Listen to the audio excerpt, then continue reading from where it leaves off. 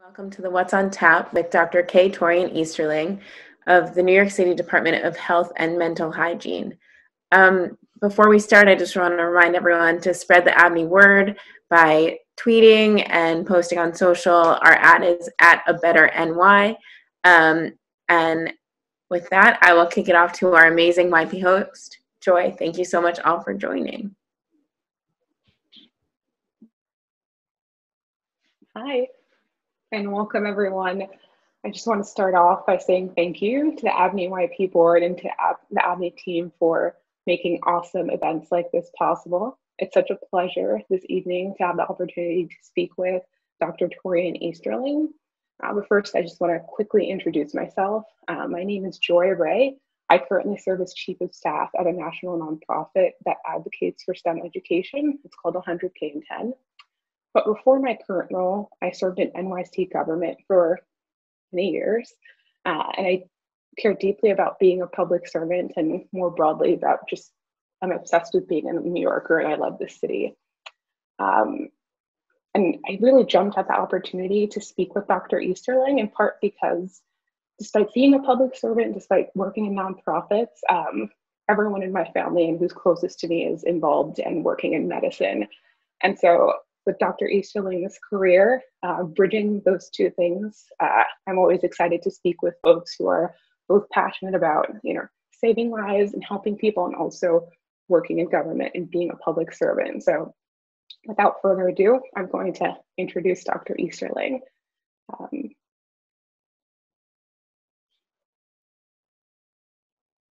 Excuse me 1 second.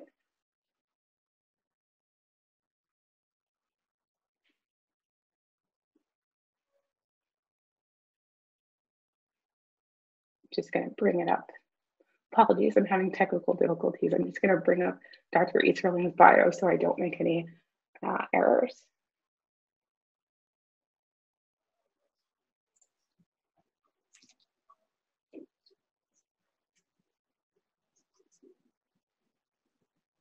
We'll probably hit a lot of the bio as we go through the questions too, but.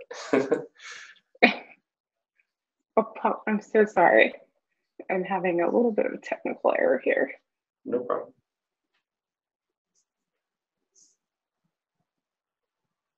So Dr. Easterling is second in command at New York City New York City Department of Health and Mental Hygiene, where he serves as the agency's first deputy commissioner and the chief equity officer.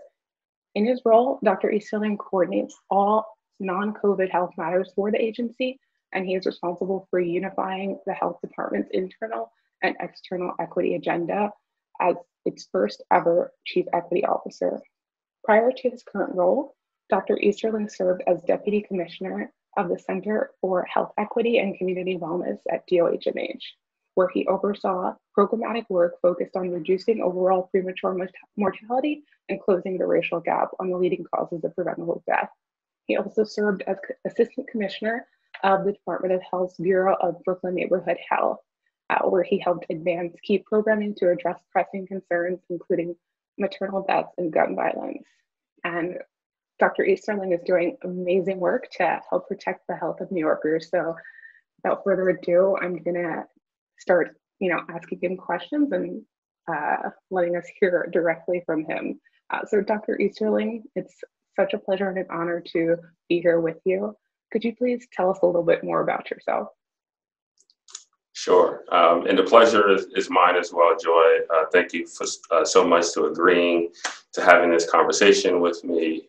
Certainly, thank you to ABNY New York for hosting this event and spotlighting me and the career that I have and the work that I'm doing. So a little bit about myself. I'm a family physician, board certified, and also board certified as a preventive medicine physician. So essentially completed 2 residencies.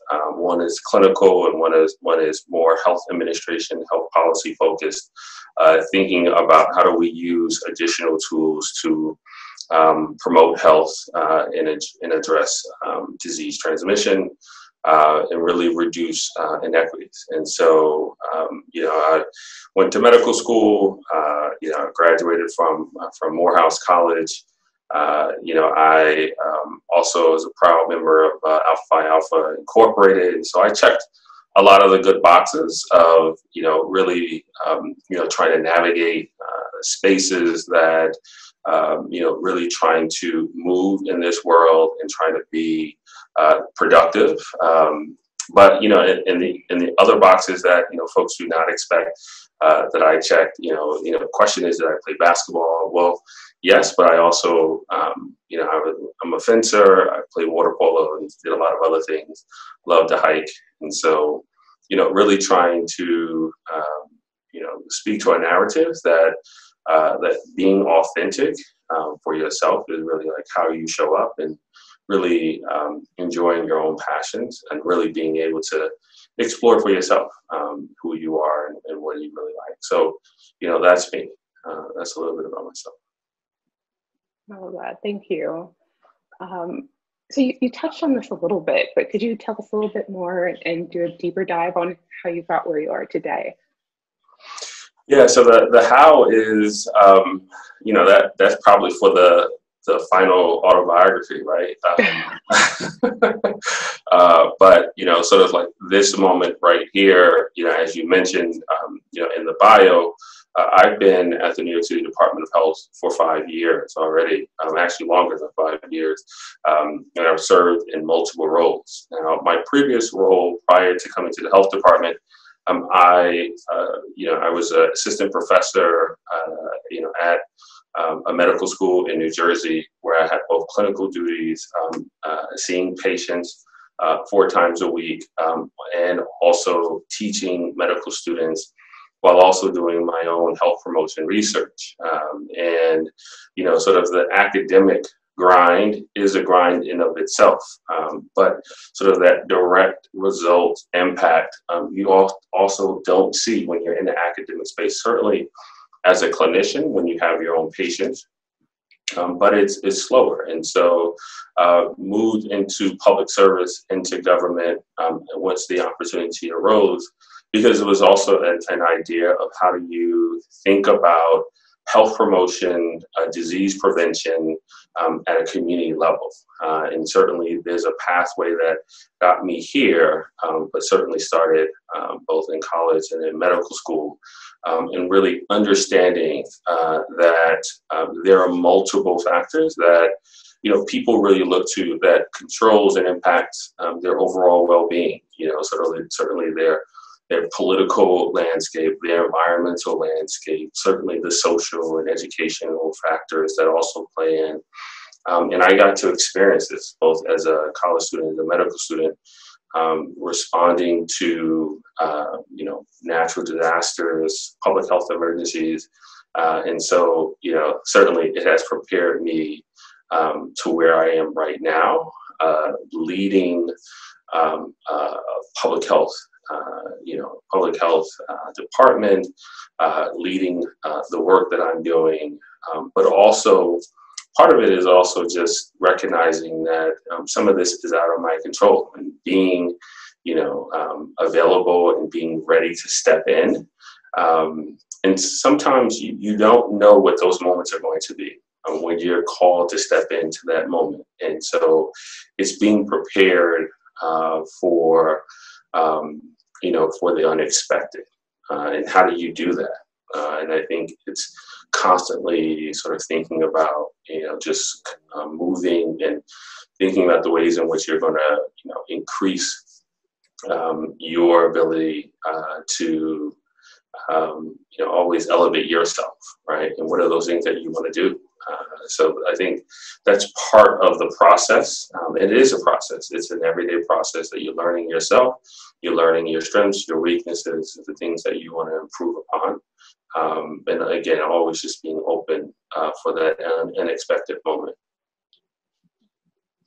Absolutely.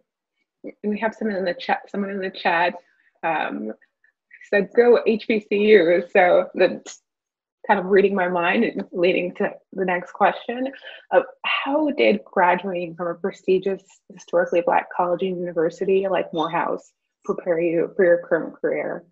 I know there's a great network that's really, particularly in New York City, powerful folks who really support each other, and HBCUs make that possible. So I'd love to hear from you more about that. Yeah, certainly. You know, when I arrived, you know, on that place, that Red Clay Hill in Georgia, I didn't know what to expect, truthfully. You know, arriving at Morehouse College, and certainly it has prepared me in a lot of different ways. You know, I say that you know, medical school prepared me to be a Black man in this world, and so that education is just as valuable as the education that I received in the classroom. And certainly preparing myself as a biology pre-med, Morehouse certainly did an exceptional job because it was also the opportunities that it afforded me. You know, not only going through the rigmarole of you know, my studies, but also giving me the opportunity to be you know, a recipient of the Minority Biomedical Research Support, or the Minority Access Research Careers, that then not only provided me scholarships, but also a network of scientists, physician scientists, of PhDs, you know, of epidemiologists. And that exposure and people who look like me expanded my understanding of science, biomedical science, and medical careers. And so I already understood that there were public health departments moving in this space of thinking about health inequities and health disparities. And certainly not to say that I could not get a good education at a predominantly white institution, but how do those resources and those opportunities show up for a person of color? And certainly Morehouse created a pathway and an avenue. And then on the other side, it's just reaffirming my culture, the values of who I am. And certainly, and again, other institutions, there's always this question of, if I show up at a guidance counselor in a professor's office, what type of instructions, what type of support am I going to receive? And certainly at Morehouse, I didn't have to question it. Certainly I was going to be, I could be scolded and, you know, and certainly instructed, you know, in a very stern way. And sometimes you certainly needed it, but there was a lot of love and support as well that went along with those stern reminders. That's wonderful. Thank you. So we talked a little bit about college, a little bit about medical school. Now going into your residency, you completed your residency in family medicine at Jamaica Hospital Medical Center in Queens. Mm-hmm. I wanted to ask, did you experience any inequities in healthcare delivery there that shaped your perspective on your current work? I think I have a feeling, I have a sense of what this answer might be, but I'd love to hear your perspective. Yeah, absolutely. Absolutely. You know, I think it's important to understand that there's a level of consciousness that one has to have to recognize that those inequities exist in the first place, before you even take on the path of becoming whatever professional that you are looking for, and that you're aspiring to be. And certainly our educational system is already rooted in a white supremacist culture. And we have to be honest about that. We have to be transparent that culture, that structure is every much of the fabric of this country. There are multiple ways that it has shown up, not only in my residency, but also in medical school. When we talk about those disparities, we constantly hear in medical school that Black people have the leading causes of death and diabetes and hypertension, without giving the context of structural racism, how structural racism has shown up, and how housing was allocated in communities, how education was deprived and disinvested in certain communities. And that led to those health outcomes. And never did we have that conversation about the structural racism and how it led to poor health outcome. And so when you teach thousands of medical students that Black people have the leading cause of diabetes, and then you transfer them into an environment where they have to do critical thinking and really diagnostic thinking around medical care, certainly all they're doing is sort of imputing what they've heard in school. Oh, so this person is Black. Well, they likely have high rates of diabetes and hypertension, and not taking into account the social context, not taking into account, the long histories of discrimination and bias that shows up in our healthcare institutions. And we certainly do not have to go back 30 or 40 years to see that discrimination. We can see it now. It's been in papers. It's been documented. How Black New Yorkers, how Black people are treated in healthcare systems, and certainly have seen this firsthand. And so, we already see this at medical school, where Black and Latino students represent, only 9-10% of the population of students who are even being educated. And they're certainly a higher percentage of the population in this entire country. And so, when we can begin to right that ship, really achieving equity and who is being accepted into medical schools, who is being accepted into residency, who are becoming doctors, how are we teaching models of care. And it's also important to recognize that the longstanding disinvestment of how we even teach medicine, you can go back into the early 1900s. In the Flexner Report, which is very, very important because the American Medical Association has recently come out and declared racism as a public health issue because of their role in disinvesting in healthcare institutions and in medical care institutions where, hospitals that predominantly serve people of color, they work to shut those hospitals down, those medical schools down, very clear about traditional therapies from other parts of the country, other parts of the world, from indigenous populations, from the continent, weren't even being accepted or taught in medical school. So, when you know that you're dealing in this medical industrial complex, then you really have to do additional work to make sure that your framing is an anti-racist framing. And then you're also that consciousness of being able to recognize how structural racism is playing out.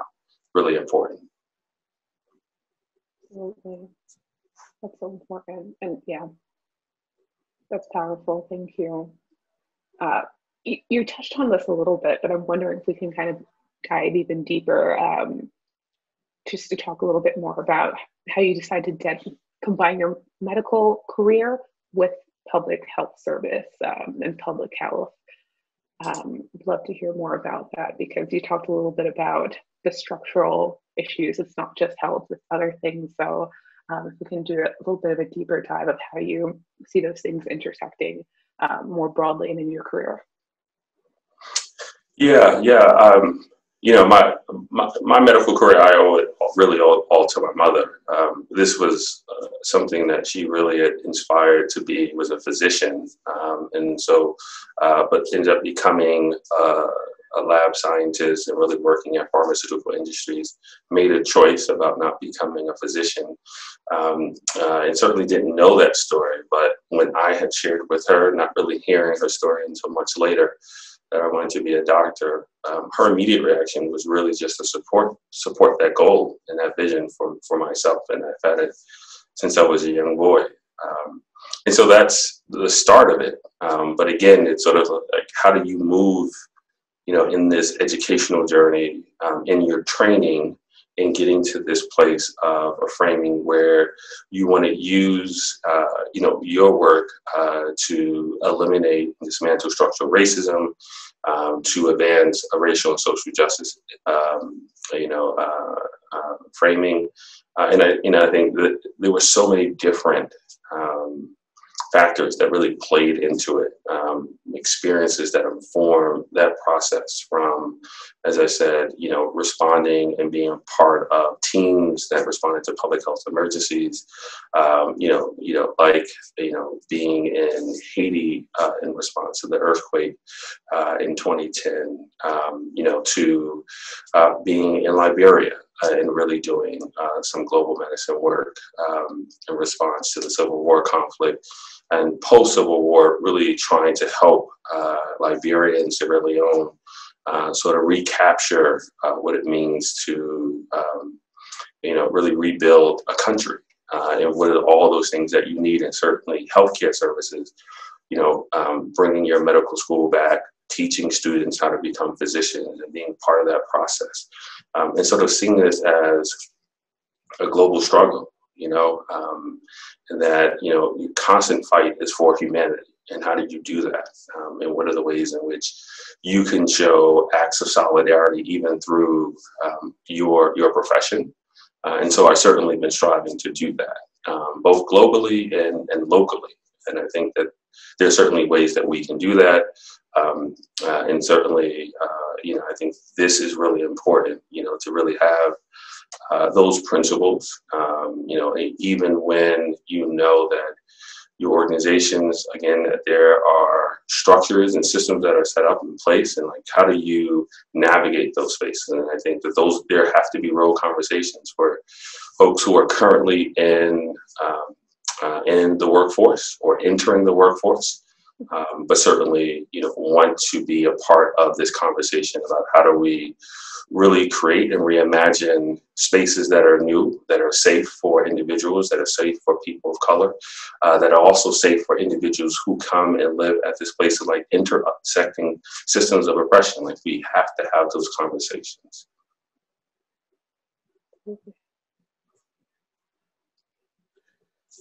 I would love to do a kind of deep dive on all the work you've done, but I'm going to keep it to the questions that we have planned for this evening. Thank you for all that you've shared. Particularly, I'd love to hear more about your current work as the first Chief Equity Officer at DOHMH. How did this role originate? And can you talk about the importance of having this kind of position at DOHMH? Yeah, absolutely.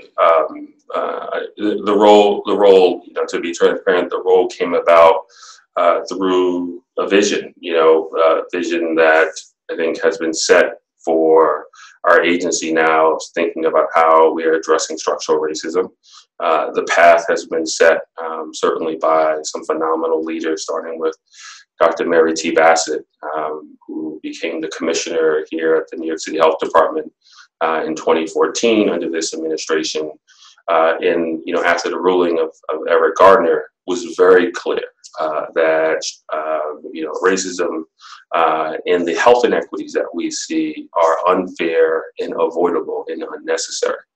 And we have to do everything in our powers in the work that we do as public health professionals and medical professionals to dismantle structural racism. And so that call to action was very clear to me, even as an assistant professor in the medical school in New Jersey. And then when I joined the agency years later, said that, really wanted to be a part of this work. And so, then moving forward with a race to justice framing in our agency, creating a Center for Health Equity, then leading that Center for Health Equity for a little over a year. And then our current commissioner is saying that we need to take the next step of really operationalizing our equity work in our agency, but then also making sure that very clear how we're bringing that work all together under one role. And that's how the Chief Equity Officer was created. And so again, as I've been saying, is that there have been people in this administration that have been planting the seeds, watering the fields, and now folks are stepping in, and really it's harvest time, right? And we have to continue to advance this work that folks have been building on. So certainly honored to be standing on some amazing shoulders. I think what it means for agencies to create a role like a chief equity officer, and really just beyond this idea of like diversity and inclusion of one, it's important to acknowledge that structural racism exists within your organization and exists within our society. And then that your organization is going to take the necessary steps to name how structural racism is showing up and doing the work to undo those structures and operationalizing a plan that's going to continue to advance and center the lives of the people in your workforce, but then also the people that you serve. And then, so acknowledging is very important. And then also acknowledging that this chief equity officer should not be a permanent role, right? Like equity work should be something that we should be really working to integrate into the full fabric of the organization, of this country. And so we should be working ourselves out of a job if you're really in the equity space. It's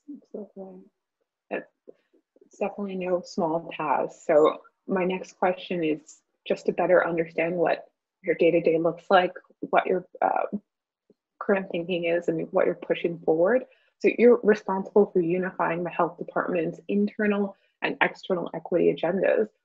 What exactly does that mean? And can you explain points of tension between internal and external approaches? Yeah, no, this is a really good, great question. So I appreciate you for asking it. Well, you know, unifying our internal and external approaches, really it's one approach. You know, we need to be able to see our workforce, and you know, majority of our workforce are Black and brown people, and particularly in the entire city administration, and live in neighborhoods that we need to continue to do the necessary work of reinvesting, really making sure that we're reimagining, you know, public safety, public health infrastructure. And so, you know, the folks that we're serving in the neighborhoods are also the same people that are doing the work in these administration, in the agency. So we're serving the same people ultimately. And, you know, our internal approach is really looking at how we are, you know, examining our structures. So we've done equity assessments, you know, of, you know, the work that we do, you know, from our programmatic area. What are the policies that, you know, we've put out? How are we thinking about our investments, and so our budget, and thinking about hiring and diversity. So those are part of the work of our internal approaches, but then also the trainings. And so we've done trainings over the last 5 years of really talking about how we normalize structural racism, having conversations, and so that you can be more explicit in your work, particularly not only about place, but also race, because we do need race explicit goals if we are going to be really narrowing the gaps and really addressing inequities and how they show up in health outcomes. You know, our external work continues because that's a lot of the work that extends into our programs, right? And so thinking about the work that we do in neighborhoods like North and Central Brooklyn, or other neighborhoods in the South Bronx, or neighborhoods that are in Northern Manhattan, where we do see, you know, high rates of, you know, premature mortality or infant mortality, you know, and this is the work of really thinking about how we're convening with, you know, and working with, you know, other city agencies, sister agencies, community partners, you know, working with the federal government, with the state government, to really think about how we could bring those investments, think about how we're shifting those resources, particularly into the hands of community-based organizations who've been doing critical work. So, you know, I think that tension really that you talked about is sort of how does reimagining and creating these new structures sort of butt up against sort of the old structures that you're working to dismantle, right? And I think that's how you lean into those uncomfortable moments and have those conversations, right? Like the easy part is just to go with what's already the status quo, right? You know, if a policy is in place and you said, oh, well, we cannot move forward with this because, you know, this is the way that we've always done it. But the question is why? Why have we done it, right? Is this a legal issue? Is this a funding issue? Is it because there's actually something in the charter? So these are questions that we have to ask as leadership, as staff, if we're going to really be able to advance it forward. you. That's really powerful. And I know firsthand how difficult change is in government, so really appreciate hearing the work you're doing. So I kind of want to turn a little bit to ask questions specifically around the issue on everyone's mind, which is COVID-19, of course, particularly for New Yorkers being one of the first and hardest hit in the US. So I wanted to ask you, what has the Department of Health and Mental Hygiene done to ensure equitable vaccine distribution for communities hardest hit by COVID-19? Yeah, appreciate the question. This is something that we've been paying attention since the beginning of the pandemic, and I think vaccine distribution does not become equitable without paying attention to how we've seen this pandemic really impact neighborhoods across New York City. We've been hearing how COVID-19 has impacted Black and Brown communities in New York City, and so thinking about the ways in which we can saturate resources in those neighborhoods and really engage those communities, right? So just our resources, working with community partners, and then now having at our disposal an additional tool, because we still cannot forget about our core four, wearing a mask and doing all the other things that we've been doing for the past year, 6 feet apart. I know that folks want to reopen, but we're not there yet, right? And so we haven't reached population immunity where we can really say that everyone is protected. And so, our vaccines is part of, this plan of really rolling back and pushing back on this virus and slowing disease transmission. So really important to say that we're still paying attention to all of the metrics that we were paying attention to a year ago, right?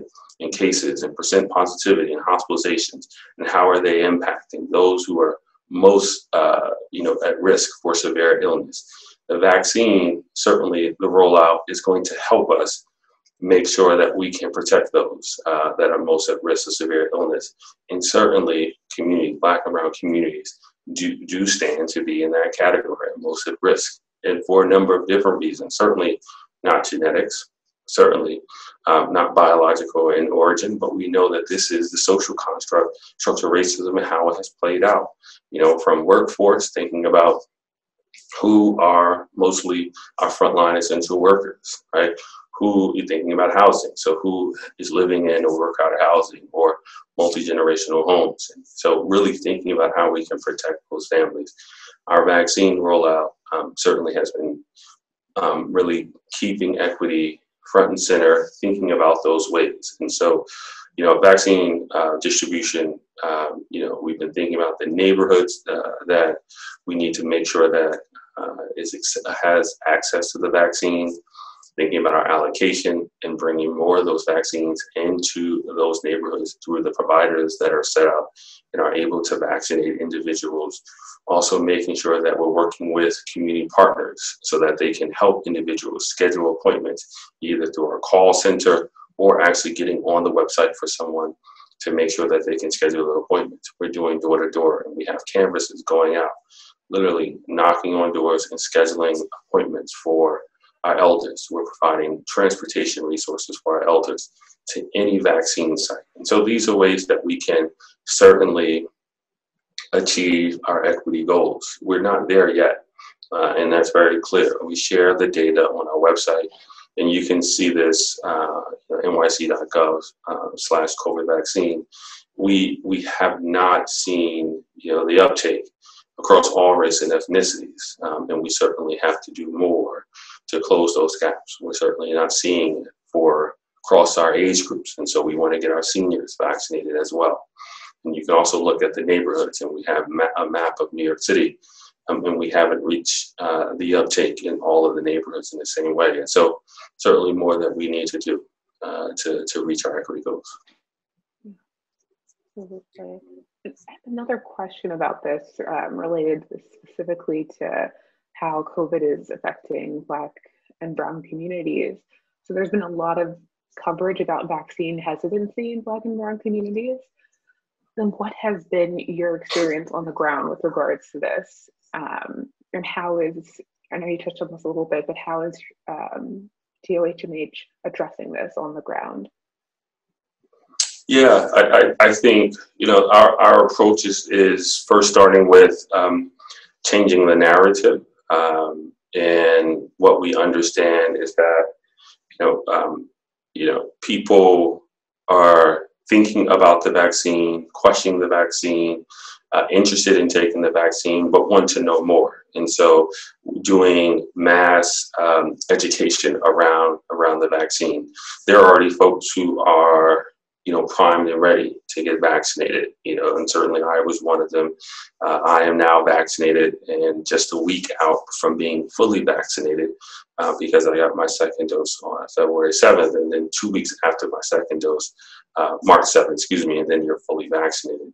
And so we're really looking at ways that we can bring the information, factual information, into our communities, helping individuals make an informed decision, right? Because, just last year, we were really just reeling from this whole pandemic. And then we started talking about a vaccine, and then we gave folks this, arbitrary timeline. So 18 months before a vaccine is ready. And then we have a vaccine that's ready in December. And so everyone's like, wait, what? So, it is totally fine for folks to have questions about this vaccine and want to know, is it going to keep me safe? Is it effective? Should I be taking it right now? So if you're eligible, my message is yes, it is safe. It is effective. And if you're eligible, you should be taking the vaccine. Now, if someone has questions, totally fine, right? And so I'm not quick to label anyone as being hesitant, right? And certainly not,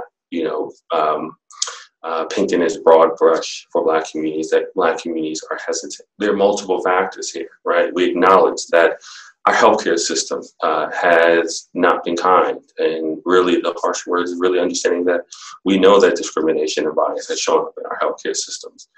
We know that we've been telling our elders to stay home, right, and hunker down and lock down. And so all this messaging that's been going out, now we're telling folks, come get vaccinated, right? And so how do we support individuals to make an informed decision?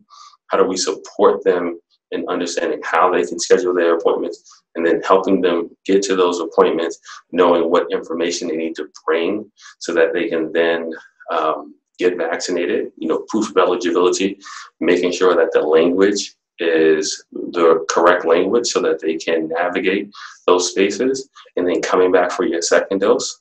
A lot of steps here, because usually we're telling people to go to their primary care doctor.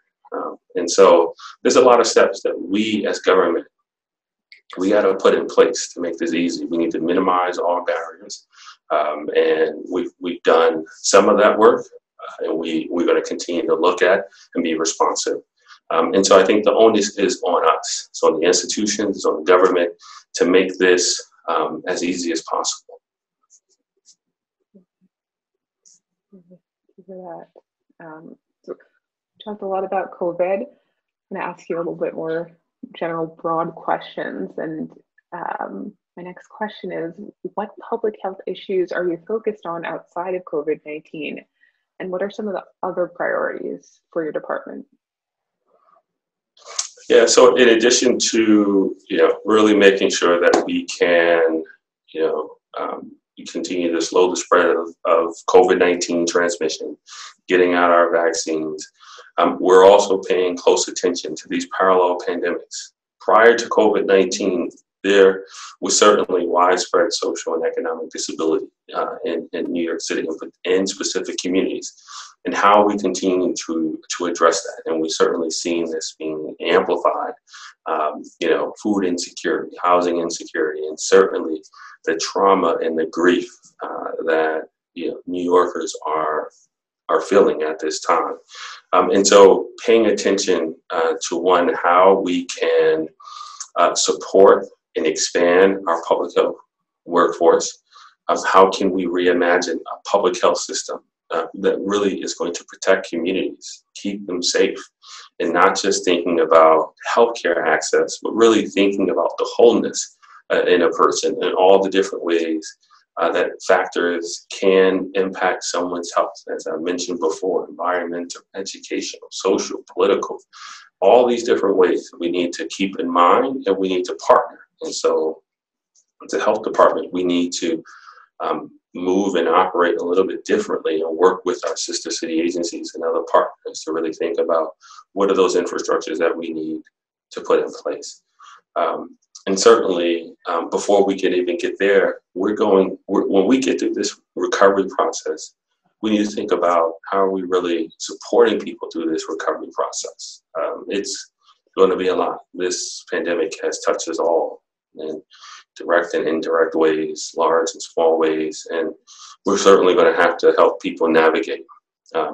Normalcy, we're going to have to redefine. We're going to have to allow people to take their time and really re-engage what it means to come back into public and into the society. What does it mean to step back onto the subway and feel safe, right? Not because you think someone is going to attack you, but because you want to feel safe about the air that you're breathing and that you're not exposing yourself, or even this vaccine, or even going to your provider, your healthcare provider. You know, there are many questions that we know that people are facing at this very moment. And certainly the vaccine helps us get closer to it, but we have to continue having those discussions. And we can't have it just within our institution. We need to do this with community, right? We need to be able to be in community, really thinking about a collective strategy that's going to really support individuals getting to that next phase. Important. You touched on a little bit kind of breaking down of silos and the importance of that in order to have a really comprehensive plan for the health of New Yorkers. So my next question relates to that. How does the department, DOHMH, work with other organizations such as public health hospitals to coordinate on equity issues facing New Yorkers? Yeah, well, you know, this is work that we have been doing for now close to 2 decades through our neighborhood health action centers that are in the neighborhoods that I spoke about before. Really, you know, investing in these underutilized health department buildings to think about how we can do local organizing, local planning to come up, develop health strategies that could, you know, that can be evaluated and really could be expanded. And so there has been a lot of work that we've been doing in these local health department buildings, working with other city agencies like New York City Housing Authority, like Housing Preservation Development, thinking about ACS, but also thinking about community-based organizations, houses of worships, and others to really think about local planning. And even, you know, thinking about even like the local, you know, governing bodies such as your community boards and other boards that are in those neighborhoods, and to come up with those health strategies, but understand that those health strategies need to be intersecting, right? Thinking about housing, thinking about public safety, thinking about how we're addressing violence as a public health issue. So all these different things. But certainly there's more work that we can do. You know, we've taken additional steps. We've just hired onboarded our first ever chief medical officer, Dr. Michelle Morse, who's also now serving as the deputy commissioner for the Center for Health Equity and Community Wellness. And part of her work, and then her new role, is really engaging chief medical officers and chief equity executive officers at healthcare systems, and really thinking about how we bridge healthcare systems more towards public health, and really thinking about health promotional activities that can really address upstream factors. And so, you know, making those type of investments, right? How are we addressing, you know, premature mortality, right? Through cardiovascular disease, diabetes, hypertension. How do we leverage federal funds and state funds to really reinvest them back into communities through public health workforce? Or thinking about, you know, collective mechanisms, whether they're pan structures or they're really thinking about organizing structures for people to come together and come up with solutions and strategies. So, you know, certainly there are ways that we can advance it forward. And certainly we need to think about policies and regulatory bodies that can really codify the way that we want to continue to do equity assessments and really continue to do equity work. So these are all the different ways in which we work, right? City agencies, city council, elected officials, but also working with institutions as well. That's great. Thank you. I have one more question before we move to the Q&A. I'm hoping to, because all of this is important, but kind of heavy stuff to talk about. And there's a lot of hope on the horizon. We've got vaccine distribution. We've got consciousness around racial equity and the disparities that exist. So my last question to you, Dr. Easterling, is looking to the future, what challenges are you most excited to see occur in this space, just broadly? So, I've been still riding the wave of November 2020, and it's been amazing to see the organizing that happened to help people get out to polls. And really have been really inspired by that work, and, still trying to tap into that momentum to help people get supported to get their vaccine. But I think then that conversation and that momentum needs to carry into the next election and other civic engagement activities, but also, having these conversations around reimagining public health and reimagining public safety. I think those structures that we want collectively, we have to do it together. And I think that's what I've been really excited about the new partnerships that have been created out of, the despair, with COVID-19, the new ways of thinking. And I think that is giving me hope that yes, there are things that we certainly need and that will provide security for families and communities. But I certainly think that we can come out of this, that will create an environment that's going to really support and center the lives of people who have been marginalized for so long. And that's what I'm excited about, and certainly believe that we will get there. Thank you for really helped me to end on a very hopeful and positive note for the future. I'm going to move into asking some questions that came from folks in the chat. One question we received is, what have the results been on the community-specific vaccine sites? Are you seeing the vaccine disparity shift at all?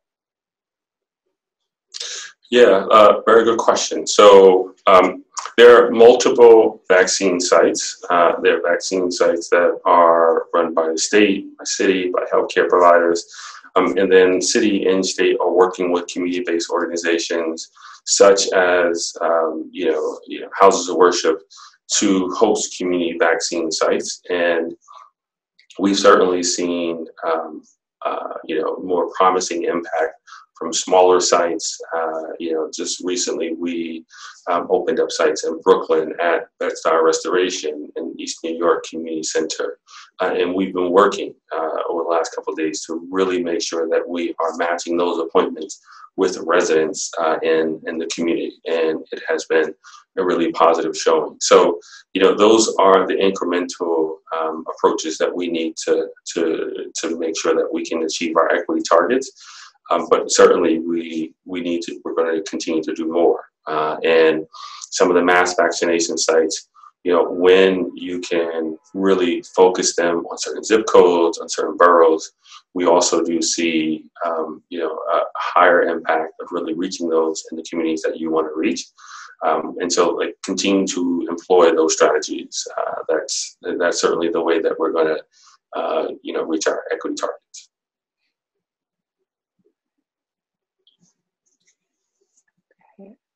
Another question from the chat.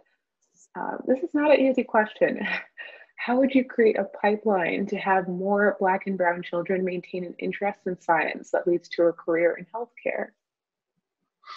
Yeah, it's not an easy question, but it is an important question, and one that I've been part of in different ways.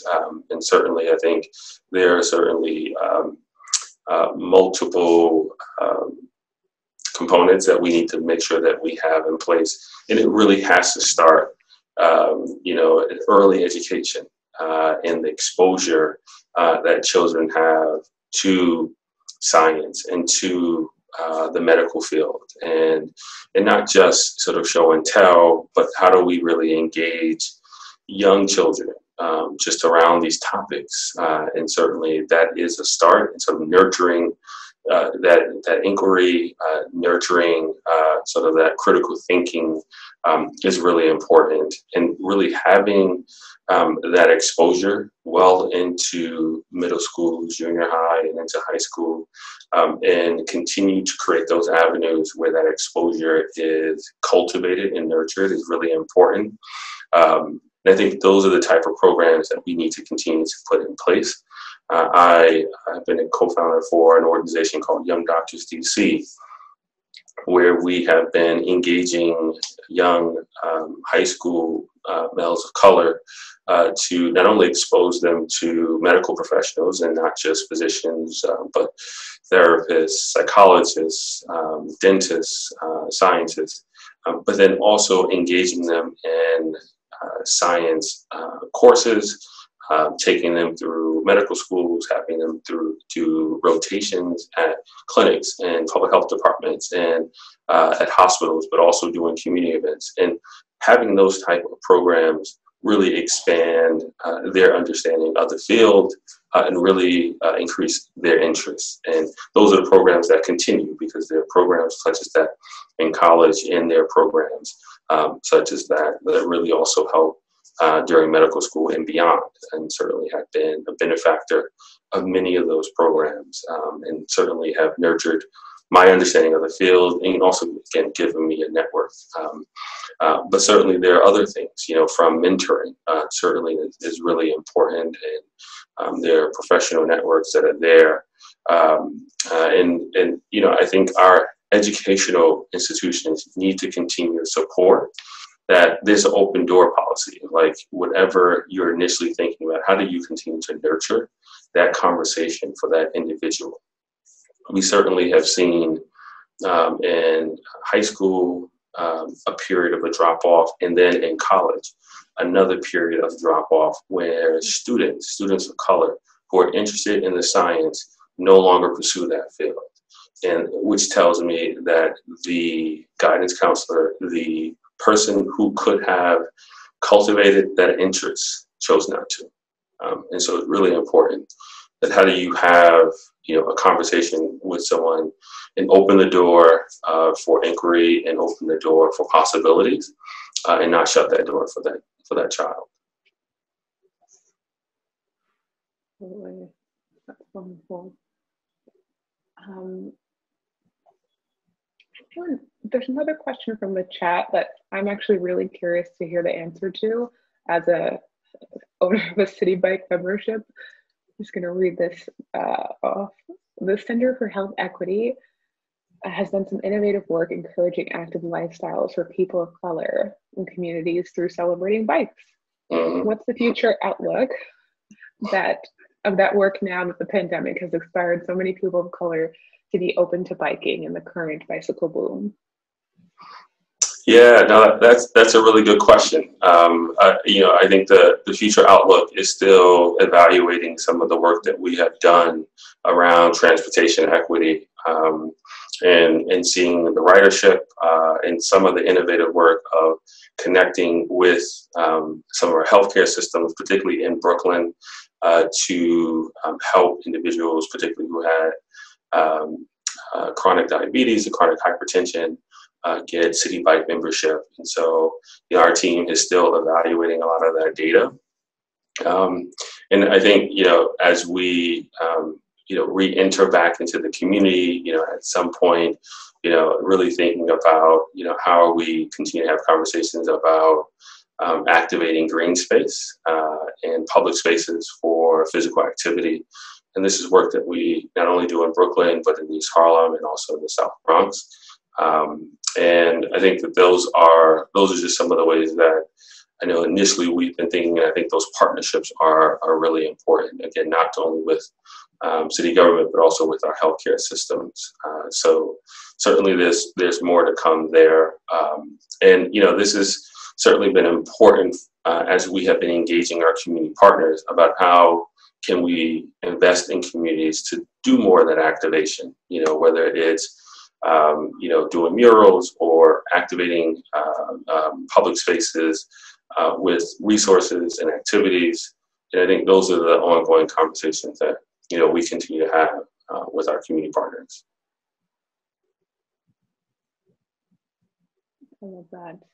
If the spring-like weather comes back, I'm definitely going to be thinking about that to ride through the city. Awesome. Okay. I think we have time for one last question. What can New York learn from other states' vaccine distribution and the handling of the COVID-19 crisis? What can the rest of the country learn from New York specifically? I think that there's so much that New York can learn, and I think there's so much that we all can learn. I think that the most important part that if we take away one thing, it's the power of messaging, of risk communication, public health messaging, and who delivers the message. And so, and then that just defines the pandemic in so many different ways. And so, even though you have policy makers delivering that message, how else are you activating other leaders to deliver a message, within their network? And I think we did some work to do that, and certainly we're doing more of that during this vaccine rollout. And I think you see the differences across the country of how messengers were employed or not employed. And I think that's really, really important. The other thing that really important is how we share data. I think going forward, we're going to not only think about when we share that data, but how the data is used.